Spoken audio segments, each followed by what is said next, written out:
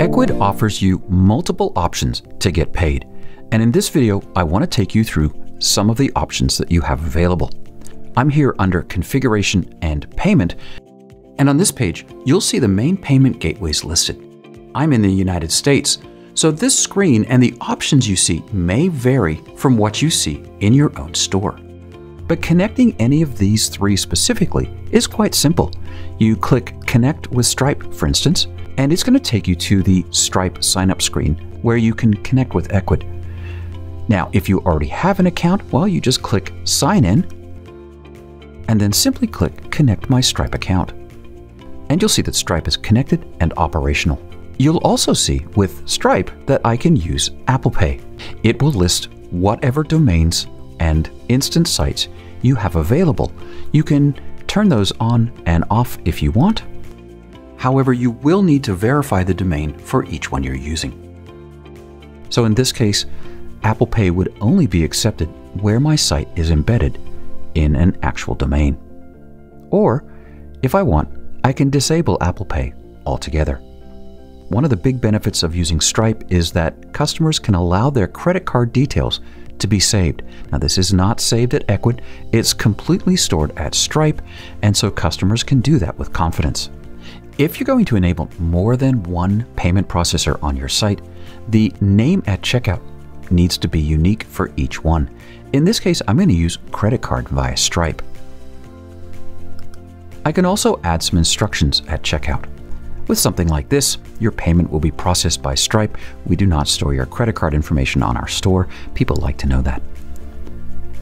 Well, once all of the options are set the way you want, you can click Save and click Back.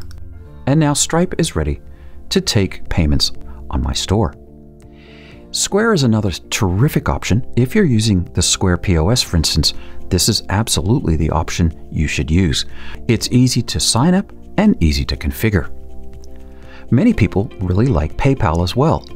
If I click Enable PayPal, it'll pop up to the top where you can now edit the settings. Ecwid will use your Ecwid email address initially, but that can be changed here under the account settings. You can enable or disable PayPal checkout on the cart page.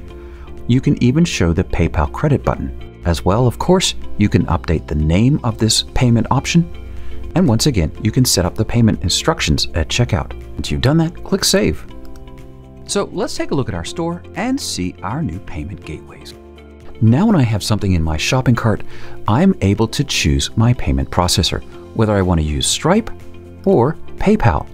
You'll notice as soon as I clicked on that, the embedded credit card payment form went away, and when I click Pay with PayPal, I'll be redirected to PayPal. If a customer chooses to pay with Stripe, it's right here inside of your store. There are a ton of different payment methods that may be available to you depending on the country that you're in.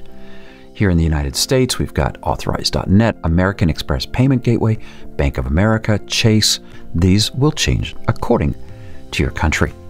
If you don't see one in the list, you can use our Ecwid Payment API documentation to help you set up a custom payment gateway. Our Ecwid customization team is another great resource to help you with this setup.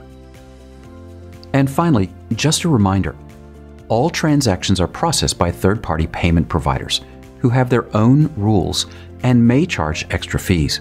Be sure to check these details with your preferred payment processor when setting up a payment method. So no matter what kind of payment options you need to use, Ecwid has you covered so that you can get paid for the products and services you provide.